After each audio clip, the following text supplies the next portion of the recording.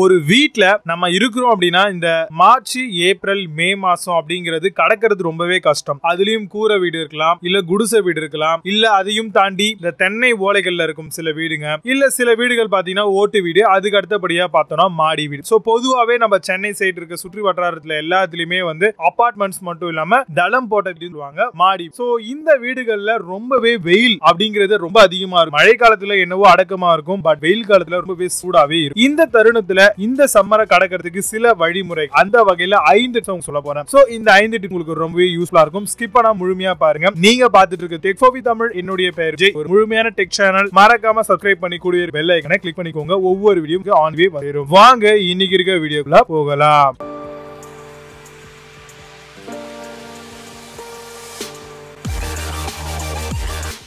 பொதுவாவே நம்ம வீடுகள்ல பாத்தீங்கன்னா நம்ம வென்டிலேஷன் அப்படின்னு சொல்லக்கூடிய ஒரு காரணத்துக்காக நல்ல ஏர் ஃப்ளோ இருக்கணும் அப்படின்ற ஒரே ஒரு ஃபோக்கஸுக்காக எக்ஸாஸ்ட் ஃபேன் வந்து வச்சிருப்போம். எக்ஸாஸ்ட் ஃபேன் வந்து நார்மல் ஃபேன் வந்து நம்ம ஃபேஸ் பார்த்த மாதிரி இருக்கும்.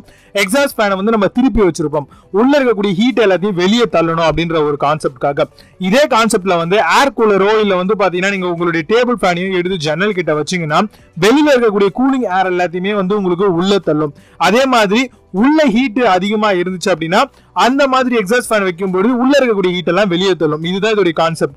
அப்போ நம்ம ஈவினிங் டைமோ இல்ல நைட் டைம்லயோ படுக்கும் பொழுது நம்மளுடைய அந்த பர்டிகுலர் டேபிள் ஃபேனை வந்து வெளியே வச்சோம் அப்படின்னா, அதாவது நம்மளுடைய ஃபேஸை பார்த்த மாதிரி ஜன்னல் கிட்ட வச்சோம்னா வெளியில இருக்கக்கூடிய காத்து எல்லாத்தையும் சக் பண்ணி நமக்கு விடும். இந்த ஃபர்ஸ்ட் டிப் ஃபாலோ பண்ணீங்க அப்படின்னா ஓரளவு கூலிங் டெம்பரேச்சரை நீங்க என்ஜாய் பண்ணிக்கலாம். அடுத்த டிப், இந்த டிப்ஸ் மூலமா கண்டிப்பா உங்களுடைய வீட்டை மட்டும் இல்லாம நீங்க ஒர்க் பண்ணக்கூடிய ஸ்பேஸா இருக்கட்டும், இல்ல நீங்க சமையல் கட்டா இருக்கட்டும், எங்க வேணாலும் இந்த மெத்தடை ரொம்ப ஈஸியாவே பண்ணலாம். ஒண்ணு இல்லங்க, ஒரு நல்ல துணியை ஒண்ணு எடுத்துக்கோங்க. டார்க் கலர் துணியை மட்டும் வேண்டாம், ஒரு லைட் கலரா இருக்கக்கூடிய ஒரு துணியை எடுத்துட்டு அதை நல்லா வந்து தண்ணில முக்கி அதை பிழிஞ்சு வச்சு, எந்த அளவுக்கு பிழிறீங்களோ அந்த அளவுக்கு உங்களுக்கு வந்து கூலிங்க வந்து நம்மளால என்ஜாய். சோ அந்த கூலிங் எப்படி எடுக்கலாம் அப்படின்னு பாத்தீங்கன்னா, தண்ணி சொட்ட கூடாத அளவுக்கு பிழிஞ்சு வச்சுக்கோங்க. அதை ஒரு சின்னதா கயிறோ இல்ல வந்து பாத்தீங்கன்னா ஒரு கொடியோ கட்டி அதுல அந்த துணியை தொங்க விடு, வெயில் வரக்கூடிய படக்கூடிய இடம். அப்படி பண்ணீங்க அப்படின்னா வெளியில இருக்கக்கூடிய அந்த சூட்டை வந்து அந்த துணி வந்து இழுத்து. இந்த மாதிரி வந்து மதிய டைம்ல எல்லாம் போட்டீங்க அப்படின்னா வித்தின் 1 மணி நேரம் இல்ல 3/4 மணி நேரத்திலே அந்த துணி காஞ்சிரும். கண்டினியூஸா இதே மாதிரி பண்ணிக்கிட்டே வந்தா ஓரளவுக்கு உங்களோட வீட்ல இருக்கக்கூடிய சூடு வந்து கொஞ்சமா குறையும். சோ இந்த டிப் உங்களுக்கு ரொம்பவே யூஸ்ஃபுல்லா இருக்கும். கண்டிப்பா இதை ட்ரை பண்ணிட்டு எப்படி இருக்கு அப்படிங்கறத கமெண்ட் பாக்ஸ்ல கமெண்ட் பண்ணுங்க.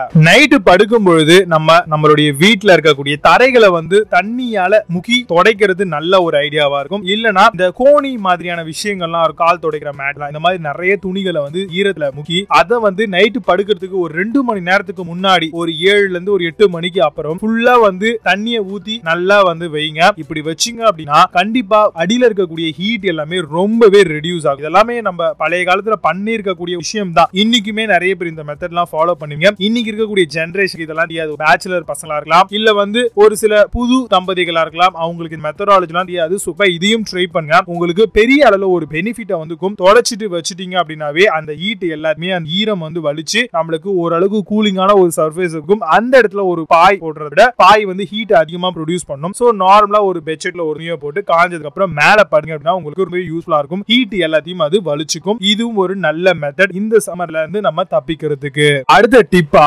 நம்மளுடைய வீட்ல வந்து எல்லா இடத்துலயுமே வந்து சுவிட்சஸ் எல்லாமே வந்து வச்சிருப்போம். சோ சுவிட்சஸ் அப்படிங்கறத விட நிறைய இடத்துல மொபைலை வந்து சார்ஜ் பண்ணிட்டு இருப்போம், நைட்ல வந்து எரிஞ்சு இருக்கும், இல்ல தேவையில்லாத வந்து எக்யூப்மெண்ட்ஸ் எல்லாமே ரன் ஆயிடுச்சு. இதெல்லாம் சுவிட்ச் ஆன் பண்ணி வச்சிருக்கிறதுனால கூட ஹீட் வந்து அதிகமா ப்ரொடியூஸ் ஆகும். இந்த டைம்ல சம்மர் டைம்ல மட்டும் எல்லாத்தையுமே வந்து ஆஃப் பண்ணி வச்சுட்டு தேவையில்லாத அதிகமா ஹீட் ப்ரொடியூஸ் ஆகக்கூடிய இந்த லைட்டுகளை கூட வந்து பாத்தீங்கன்னா நீங்க ஆஃப் பண்ணி வச்சிட்டீங்க அப்படின்னா ஓரளவுக்கு உங்களுடைய அந்த ஹீட் ஜெனரேஷன் ரொம்பவே கம்மியாகும். முடிஞ்ச அளவுக்கு எலக்ட்ரானிக் டிவைஸ் படுக்கக்கூடிய இடமோ இல்ல உட்காரக்கூடிய இடத்துல இருந்து ஒரு 5 மீட்டர் சொல்றதை விட ஒரு குறிப்பிட்ட சென்டிமீட்டருக்கு நீங்க தள்ளி வச்சுட்டு உட்கார்ந்தீங்க அப்படின்னா கண்டிப்பா வந்து ஹீட்ல இருந்து நீங்க தப்பிக்கலாம். உங்க வீட்ல வந்து ஹீட் சுத்திக்கிட்டே இருக்கிறதும் வந்து பாத்தீங்கன்னா கொஞ்சம் கொஞ்சமா குறைய ஆரம்பிக்கும். அதே மாதிரி வென்டிலேஷன் ரொம்பவே நல்லா பண்ணுங்க. சமைக்கிறீங்க அப்படின்னா கூட ஜன்னல்லாம் ஓபன் பண்ணி சமைங்க. அந்த ஹீட் உடைய டெம்பரேச்சர் வந்து பாத்தீங்கன்னா வீட்லயே சுத்த விடாம நம்ம இதுக்கு இந்த டிப் உங்களுக்கு நல்லா இருக்கும். நம்மளுடைய கடைசி டிப் என்னன்னு பாத்தீங்கன்னா, நம்மளுடைய பாடியை வந்து நம்ம கூலிங்கா வச்சுக்கணும். இந்த டைம்ல வந்து நான்வெஜ் அவாய்ட் பண்றது ரொம்பவே உங்களுக்கு யூஸ்ஃபுல்லா இருக்கும். அதே மாதிரி நீங்க சாப்பிடக்கூடிய ஃபுட் ஐட்டம்ஸ் எல்லாத்தையுமே வந்து கொஞ்சம் குறைச்சிட்டு ஜூஸ் ஐட்டம்ஸ், அதே மாதிரி லெமன் ஜூஸ், இந்த மாதிரியான விஷயங்கள், இந்த பழைய காலத்துல கூல்டா குடிப்பாங்க தெரியும் நினைக்கிறேன் எல்லாருமே, அந்த மாதிரியான ஐட்டங்களை நீங்க சாப்பிடுறது மூலமா கூட நீங்க உங்களுடைய உடம்புல இருக்கக்கூடிய ஹீட்டையும் குறைக்க முடியும். முடிஞ்ச அளவுக்கு நான்வெஜ் முற்றிலுமா இந்த டைம்ல அவாய்ட் பண்ணுங்க. அதே மாதிரி கூழ் குடிங்க, மோர் குடிங்க, தயிர் சாதம் அதிகமா சாப்பிடுங்க, மில்க் ஐட்டம்ஸ் இந்த மாதிரியான விஷயங்களை நிறுத்திட்டீங்க அப்படின்னாவே உங்களுக்கு இந்த ஹீட்ல இருந்து ஓரளவுக்கு உங்களுடைய முகத்துல இருக்கக்கூடிய பிம்பிள்ஸ் இந்த மாதிரியான பிரச்சனைகள்ல கூட தப்பிக்கலாம். உடம்பு ஹீட் ஆகுறதும் தப்பும். ஒரே இடத்துல 1 ஹவருக்கு மேல உட்காராதீங்க. ஏன்னா நம்ம உட்காரக்கூடிய சேர் கூட ரொம்பவே ஹீட் ஆகும். இன்னும் ஏப்ரல் மாதம் வர சோ கண்டிப்பா இந்த 5 டிப்பையும்பவே நல்லா ஃபாலோ பண்ணுங்க. உங்களுக்கு இந்த ஹீட்ல இருந்து ஒரு விடிவு காலம் பிறக்கும். சோ எல்லாராலையும் ஏசியோ எல்லாராலையும் ஏர் கூலரோ வாங்க முடியாது. இல்லாதவங்களுக்காக தான் இந்த 5 இருக்கும். சோ முடிந்தா இல்லாதவங்களுக்கு இந்த வீடியோவை ஷேர் பண்ணுங்க. கண்டிப்பா அவங்களும் பயனடைவாங்க. மீண்டும் நல்ல சூப்பரான டெக் சார்ந்த விஷயங்களோட வருகிறேன். Until signing off, Vijay Baba, see you. Have a nice day.